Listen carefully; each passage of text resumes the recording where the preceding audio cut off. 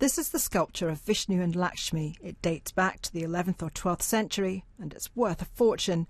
Smugglers allegedly shipped it from India to Hong Kong, sold it in Thailand, resold it in London, then exhibited it in New York. It was stolen from a temple in Rajasthan state in 2009, along with another statue. Both were recovered by US special agents after a tip-off.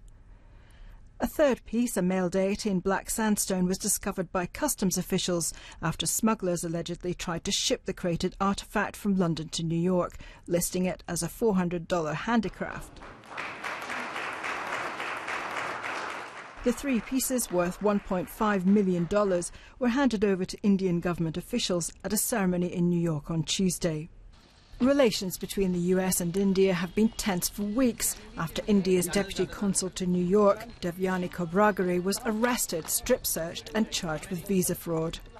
Both countries are adamant that the return of the statues had nothing to do with that. No, I can tell you this has been on my calendar for an event to happen for some time now, so I think the two is coincidental. No, these are two independent events. This has got nothing to do with what you are talking about.